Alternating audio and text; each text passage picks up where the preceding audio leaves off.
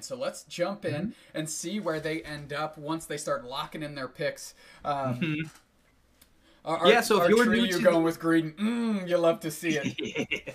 Yeah, a fluffy tail Greedent with that buddy barrier, score shield, attack weight, classic top lane scoring situation. I'm interested to see what Muck is going to opt in for this jungle. Also, Rex is currently on that Gengar. Oh, okay, they were just teasing me. They were just, okay, so now we're a real MOBA. Now we're a real MOBA where players can hint at one character, they can hover and then move off. So good to see. But okay, Muck opting into the Cinderace. This character has come back into fashion for sure. Running that scope, muscle, and buddy. Going to be going for that high crit damage. Opting to not go into the jungle with the Dragonite. Big Uzi choosing that character though. Opting to have that huge smite potential. So right now, Aphelion doesn't have any character that is amazing at getting those last hits on bosses. Muck gonna have to make do with the Pyro Ball or that blazing bicycle kick that Cinderace ultimate. I love the top hat duo between Rex and our trio there. And of course the Greedent is something to be excited about. And so is the potion on Slowbro. A lot of people don't get ginned up for that, but I sure do, because the potion is historically a hallmark of somebody that is new to the game. But not today, as these top teams have found value in that first item that you are handed when you kick when you fire up the game and do your normal progression through. Excellent on the Snorlax. You have to be excited about that. Big Snorlax fan yourself. Oh, I am so excited, and I honestly think that this is Excellent's best hero, so this is going to be a really interesting pick. Blackbeard opting to run the new and improved Slow Smoke on Eldegoss. Really interesting. Not going to be giving them any versatility in terms of escaping, but it give them a nice engage tool, especially on that first Autono. Really clever play. For people that tune into Aphelion streams, Aphelion team member streams, they are not afraid to start new stuff in tournaments. Not at all. Just giving a little bit of a whirl and not necessarily sticking to what they're comfortable with, but really pushing the limits of the new patch notes as they roll out. Of course, we see that Greedent rolling up top, attack weight going in, and our trio not akin to sticking around too long once they get their points in and until their attack weight is kicked all the way up. Yep, Greedent just doing what it needs to do, being annoying and making sure that points are on your side of the scoreboard. Both junglers in this top lane for this first set of Bs, a very important one for Uzi, needs to get as many of these as possible. And look at our trio bullying, giving Muck the space they need to get some of those Bs in the middle. Dat boy Muck flow into the middle, getting chased by the Lucario, and that power-up punch is coming through here as they were able to snatch that core fish and go back into the top lane. Back to the bottom lane, though, as the pressure of Aphelion is just being too much here, as they're being forcing back Ascendance in the bottom lane.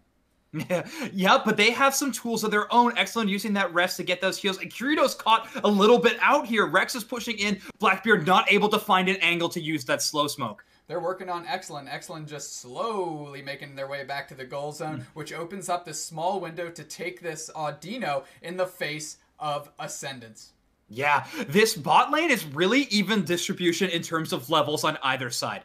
Honestly, this first Dreadnought is going to decide a lot of the game. A nice even standpoint, but the situation could get hairy whatever direction this decides to go. Muck squaring off in this bush, trying to find maybe someone who goes in for a top lane score, but right now, Ascendance has two people in that top lane.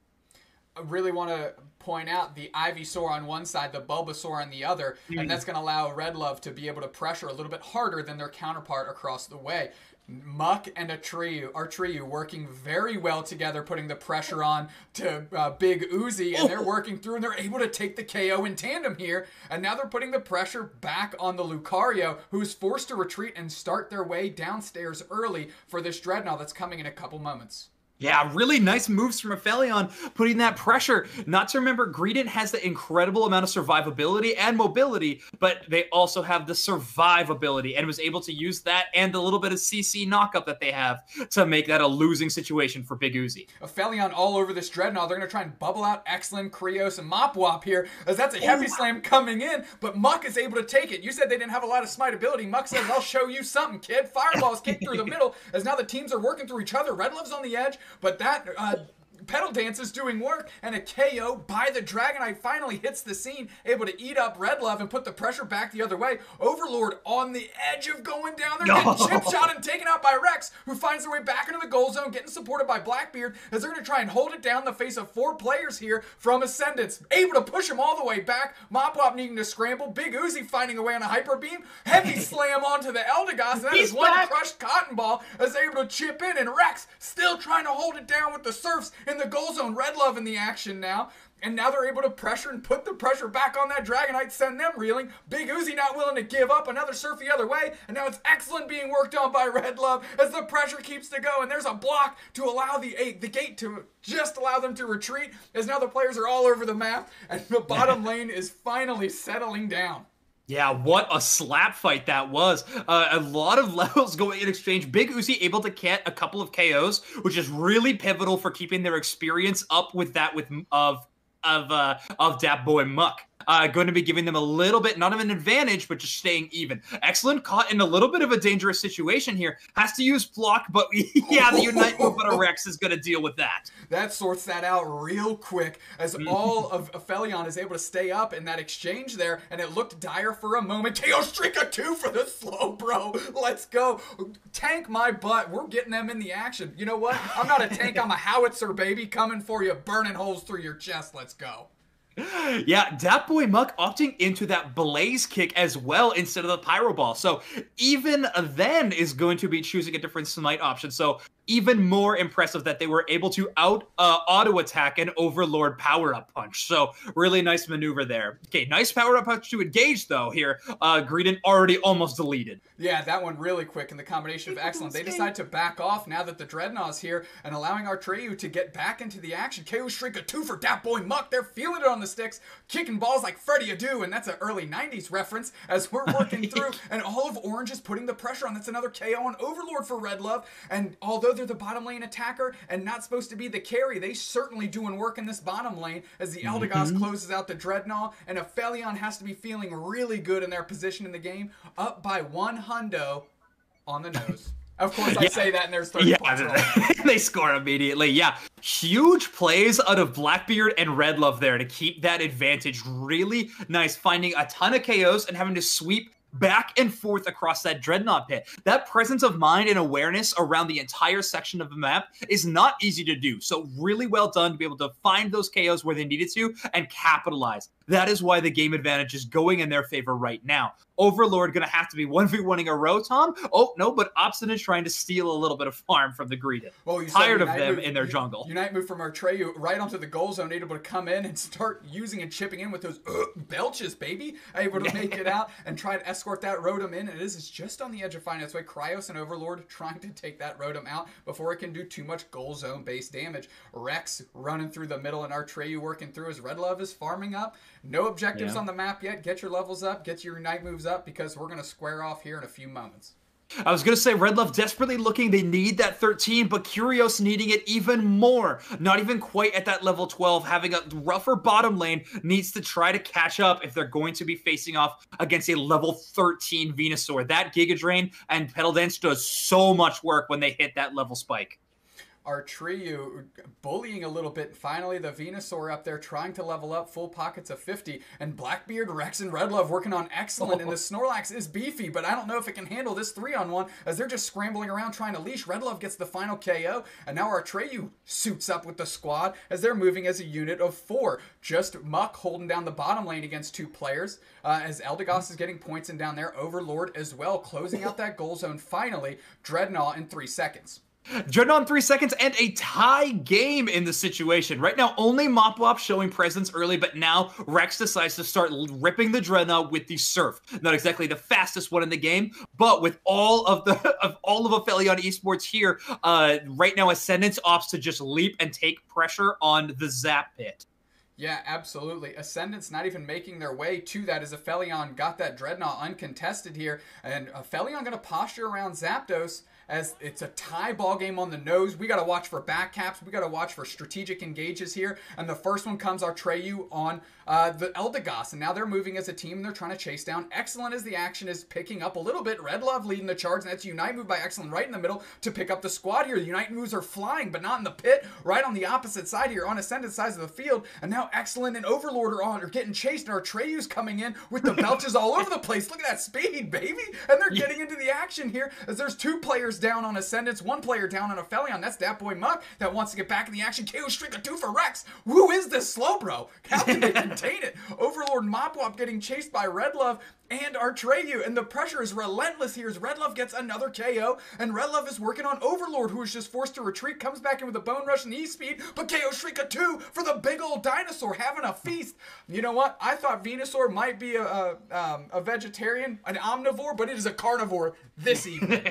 Absolutely. Eos Island hitting different for the Venusaur diet. Gonna be trying to find every KO it possibly can. Right now, Aphelion has still this tie game, but they have the Zapdos pit presence. This is an incredibly close game, but right now, Arteu going for that 50 bomb up top. Score shield not gonna be long because Overlord deals out a spike of damage. Yeah, that E-Speed coming through, doing work, and able to stop those scores from going in here. It is still a tie ball game. They are scrapping against each other. Look at that big block, isolating out 2 players from Aphelion. Dat boy Monk makes it through. Excellent getting worked on. Is Rex going to pick up yet another KO? And there's Blackbeard trying to get the back cab ducats, but they are stopped right in the face by Overlord as they get the points in. They're up by 335 to 303. That's a 32-point gap here as all of Aphelion is pressuring backwards into the face of Ascendance. And Dat boy Monk working on Zapdos. They get that 20-point lead with 8 seconds left, and now it's free reign to get these ducats in as Artreyu gets the points, and it's raining in, and I think Aphelion just took this one. Yeah, really incredible plays. Such good patience around the Zapdos. If you are in a game in those kind of late-minute situations and you see that it is a tie game, the pressure escalates like crazy. But yet they are now able to wait it out, take some really good team fights, keep that pressure on, and look at that. They're able to win by over 300 slam with a late Zapdos KO coming out of Blackbeard and Muck. So really impressive play. We are now tied up at 1 apiece in terms of games. Artreyu didn't have the highest damage output necessarily on the squad here, but was able to take up that MVP using the score shield, having the buddy barrier, having the attack weight, and just being greedy, able to rein in over 200 plus points and carry the team, at least on the scoreboard, as they allowed Dat boy Muck to run wild. You said they didn't have much smite ability, and Cindere's not necessarily known for that, but Dat boy Muck cracked on the sticks, kid. They went ahead and sealed up quite a few objectives for Aphelion. Like this, and all right, we're jumping into game. We're seeing some of the picks, and they're just working on locking those in right now. So I doubt we're going to see too much change, except I actually do see a couple. There we go. Okay, we're seeing a couple of swaps. These are locked-in picks. Well, that doesn't mean too much in Pokemon Unite, unfortunately. Curious, why do you curse me like this? Is instead going to be just running that Venusaur. Red Love, hovering that Dragonite, I would be shocked to see them not play the Venusaur. They have been a incredible Venusaur player. It is their signature hero. They got to make sure that they're on it. But I'm excited to see Excellence Mr. Mime, to be quite honest. That's a great one to pull out of the bag here at this stage of the game. And hey, why not in Game 3, right? Throw it all on the line. If I'm understanding, if Goof's in the chat saying they're getting ready to head to the gym, I don't know if that means they won or lost. Maybe somebody in the chat can update us that. But my favorite part so far is Dat boy Muck queuing into the game and being live in the chat. You love to see it, warm and fuzzies all over the place. And of course, they sent us a compliment. TTV won, so BMFB sent packing, and TTV awaits in the finals. Taking a look at what we've got going on here. Is that our trio changing out the fit and matching the slow bro to boot? Oh, wow. Okay, Archeo and Rex just feeling the sunshine vibes. Gonna be going into this game. That's a dangerous threat on the other side. If I'm Ascendance, I'm freaking out.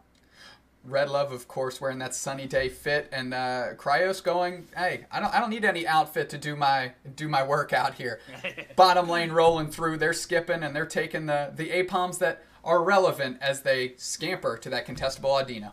Yeah, that's true. You were mentioning, I think, and what I think the biggest change in is, Blackbeard using that slow smoke again, but unfortunately, well, actually, they were able to get that middle on, so nice little advantage. Excellent, running for their life, has to eject button just to survive on super low HP, but they're going to try to pressure out and punish Aphelion for their aggression.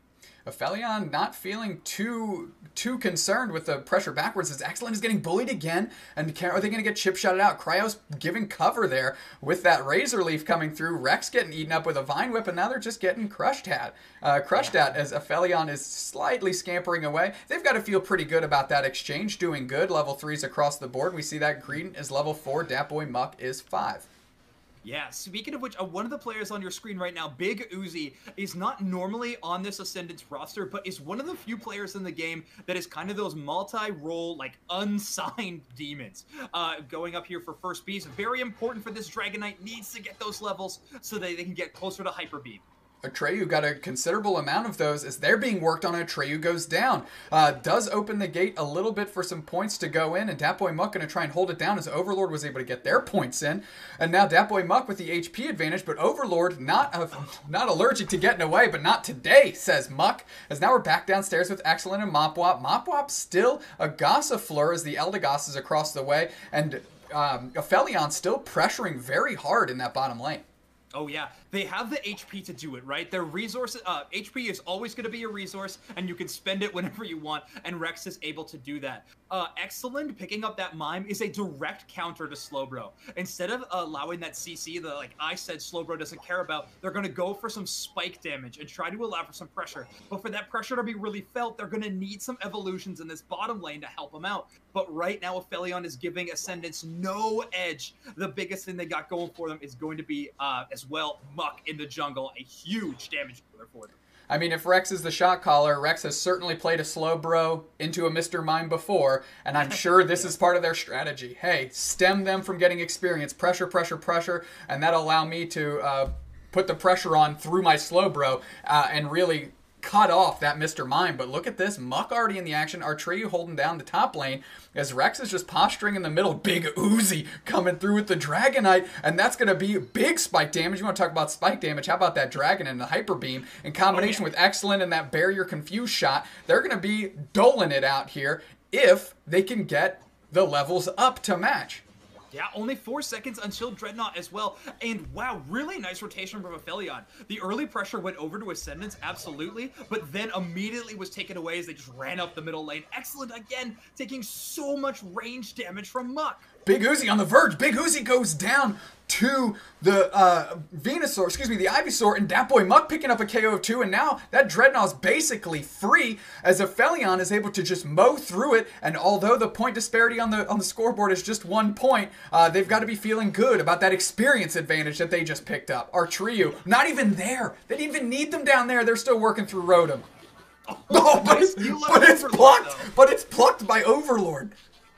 Yeah, Overlord actually, as you can see on the screen right now, is opting into that E-Speed, and oh my word, it doesn't maybe heal as much, but that damage amount is still going to be incredible. So really nice maneuvers out of them. Excellent at level 7, really desperately wants to hit to that 8. Level 9 to unlock these Unite move, where Mr. Mime can really shine. Big Uzi, though, as they're trying to do the same, wanting to get that ultimate online to get some nice scores and maybe start putting this 40 points where they belong. Ascendance just a frog hair behind on experience here, and they're going to try and make it up on the Bees as that Hyper Beam might have come through a little late. I don't know how many of those Big Uzi was able to capture here, as Cryos is level 9, doing better than in Game 2 at least, as Overlord and Mopwop are trying to protect this goal zone, but Artreyu is dunking in their face like Shaquille O'Neal. Can't stop them right now, and the pressure's coming back on, but they just let the squirrel get away, because what exactly are you going to do? But here's the support with Cryos and Muck, and of course Rex coming through to pick up their partner, and Overlord just forced into the opposing jungle to get away, throwing a Bone Rush down and getting ready to just dart on back. Yeah, that Bone Rush hitting just the corner of that hitbox, the little invisible line, so not going as far as they'd like, maybe for a getaway tool, but they're still awarded the getaway here. Excellent posturing very far forward, trying to get a little bit of intel, but once they get it, decides to retreat back to the bush. Wanting to line up a really nice Psychic and Barrier combo to do a little bit of spike damage. Mop Wop, Big Uzi, and Excellent. As you said, posturing her there early, not really considering hiding for too much, but the action is getting kicked off. There's that wall, and that's Confusion Blast, as you mentioned. Overlord waiting to pick their moment here, and they identify Red Love, and they're working through, and they're able to take them down. The dogs got bite as they're working through the Dreadnought, and now Ascendance is all over it, and Rex is going to try to do some heroics here, maybe with Surfer, but the Hyper Beam's going to find it's our trio! It's our trio that seals it up, and now Blackbeard's taking KOs on the Mr. Mime. The Cotton Ball not being the one to be left without flexing here as Overlord is trying to pick up their squad, and it's an absolute chaos downstairs as Red Love's picking up the KOs, and so is Muck, and they just wiped out the entire team. KO streak of 2 for Red Love, and I'll tell you what, Aphelion is feeling it. Yeah, another amazing mid-fight call coming out of Aphelion. They actually had to retreat. All the presence, Overlord cleared so much space for Ascendance, but they had to run back. Their health bars couldn't take it anymore. But with that Greedent steal, they get that little bit of barriers, as well as the healing out of the tier 1 goal zone, allows them to charge back in and turn a losing situation with a nice little steal into an incredible situation, and gives them a huge EXP buff. There you go. The Rotom is sent the way of Ascendance, so they're going to have to play a little defense on that as our trio's getting chased down by Overlord. Look at them darting back and forth, and they're finally taken by Rex with those surfs coming through in combination with that boy Muck. But Red Love doing work downstairs, eating up a Dragonite. Just, the Dragon is no match for the Dinosaur, and Red Love is slowly just pushing this level lead here as Aphelion, I can't stress it enough, is just feeling good. Blackbeard on top of their ship, looking at the mast and feeling good about their position as they're seeing the horizon, which holds a victory, I think, for Aphelion right now. Yeah, Rex in a little bit of trouble here, has the potion to give them that nice health boost, and Excellent finally picking up a KO in the bot lane as well, but able to defend that top tier goal zone, and now we're putting in a ton of scores. All of a sudden, this game doesn't feel like Aphelion's done and dusted anymore. Now Ascendance has the points lead and is able to be putting on a lot more pressure, maybe just waiting for this late game to really turn on the gas. Absolutely. Picking your spots. It's a 10-minute game, and you have to play all 10 minutes to perfection if you want to leave with some wins in these high-stakes tournaments against high and powerful and strong opponents. Rex and Blackbeard alone on the Dreadnought. They're chipping in. They're going to do a little work. Here comes Muck and our trio to give some support, as it doesn't look like Ascendance is really interested in taking any of this right now. They're able to get the shields. They're able to get the experience, but all of Ascendance is getting ready to posture around Zapdos. Yeah, this has been kind of Ascendance's MO, giving up this last Dreadnought when they know they're not in an amazing team fight situation. Maybe Overlord just opting in to do a little bit of farm, desperately wanting to get that 13. Also, I just learned I can free cam. Holy smokes. Okay, anyway, big spectator learning, but we're back into the game. We're back into the game as Aphelion has postured around the Zapdos, and it looks like Dat Boy is chipping into it already. Only about 10% of the HP gone, but here comes Ascendance moving as a unit, all on the top of the screen. Overlord coming through the bottleneck here, and Overlord going to try and identify somebody, and that's our trio. Are they going to work? But the Belches are coming out, and all the Unite moves are kicking off, and we're working through as Excellent has to use their Unite move just to bail Overlord getting chewed up on, and that's a big KO by Muck on Overlord, and we're working through here as more HP bars are going down, but are covered by the Buddy Barrier. Hyper Beam just misses Blackbeard. Blackbeard's still up, and still only one player down. Finally, that's to the dominoes. They're falling like dominoes on Ascendance here. 4 down for Ascendance, and they're going to try and take care of Big Uzi as the rest of Aphelion works on Zapdos, and now they're all about getting the points in. Can Red Love close out Big Uzi? They decide to just get their hundo banger straight ducats as that boy Muck is going to close out that second tier bottom goal zone, and the pressure's coming in up top as Rex going to get their hundo banger in, confirmed. And now they're working through as Overlord is going to try and rein in these KOs because they're going to have to start swinging this pendulum back into the face of Aphelion. Only 40 seconds left in the game and a 400-point difference between these teams. If Ascendance wants to do anything, they need to get a KO on the entire Aphelion roster. That's going to be the only way they ever pick up enough farm. Overlord's starting out okay, but there is a little too much of a mountain to climb, and the surrender comes in from Ascendance. Congratulations to Aphelion on a game well played, and they're going to find themselves in the grand finals versus TTV. Let's take a look at how the points exactly shook out this one after the concession here. And of course, we'll go to the battle data real quick. If you don't mind sticking on that KO and assist screen for me, Zoinks, once we get there here. Let's take a look at these numbers. Oh, Muck was shredding, man. I mean, and then Overlord, of course, is just always putting up numbers. It does not matter if they only scored 10 points on their side of the team. Overlord is always going to be throwing hands. So a really impressive performance, but wasn't enough to be able to get the win here. Incredible performance out of Aphelion. Since we have this screen up right here, something I want to mention is the teamwork. And you can see that in the way of the assists here. 10, 6, 6, 6, 8. Everybody in the mix for Aphelion. They have each other's back and are working together. And for some reason, Ascendance just having a little bit of difficulty coalescing in those team fights. Less assists, maybe more one-on-one action. But this is a team game, and Aphelion is able to find a way to win 2 on the hop, to take it down. Let's jump back to the booth here, Zoinks, as we know TTV is now sitting in the finals waiting for Aphelion.